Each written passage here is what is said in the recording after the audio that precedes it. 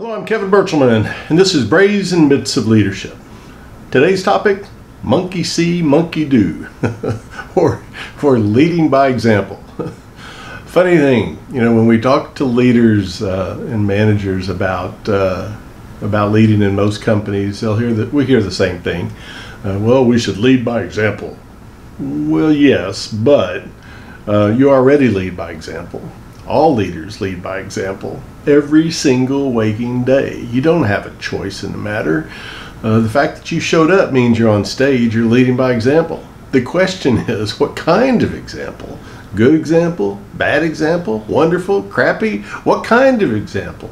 Setting some example is merely a function of coming to work. It doesn't take a lot of effort. We create examples in ways not always obvious too. For example, in our expectations of others, when we allow crazy behavior that not otherwise condoned or supported in the organization, we allow it to go unchecked by a select few. Rest assured that others will see and they'll emulate it. And don't ask me why, a psychologist I'm not, but the worse the behavior, the more widespread the perceived acceptance. People will emulate bad behavior faster than they will good behavior. Again, I don't know why. And don't kid yourself. Merely because you think everyone knows something is inherently wrong doesn't mean that they won't still do it anyway. When they see it's okay for others to do it, and yes, acquiescence is the same as acceptance, they'll do it. And here's an example. I have an example. I was at the Masters Golf Tournament in Augusta, Georgia, about 2 or 3 years ago.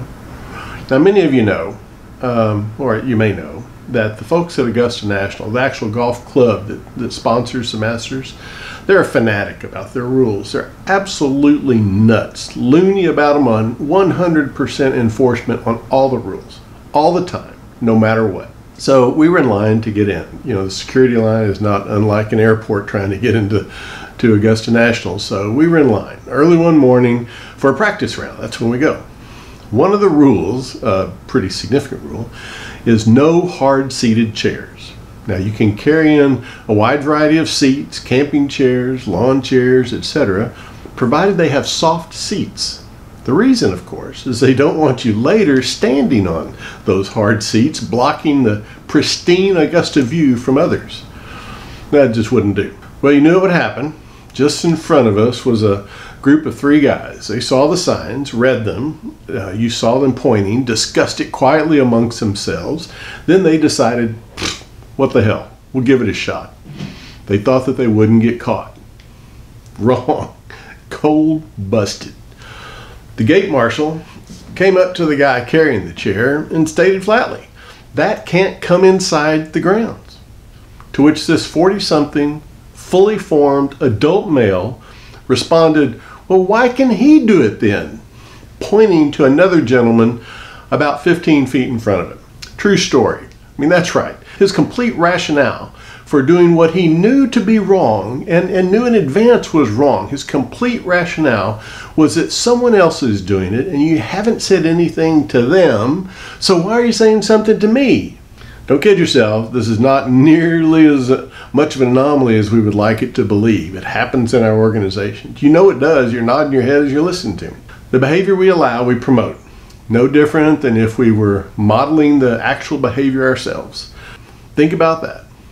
When you feel like it's just too much trouble to correct some seemingly isolated but negative behavior in your staff. If a non-negotiable something or another that simply cannot occur, you have to address it and get a commitment to stop the errant actions going forward. If not, be prepared. It'll spread like wildfire and you are largely personally responsible. You've got to nip it in the bud. I'm Kevin Birchelman. Be brazen.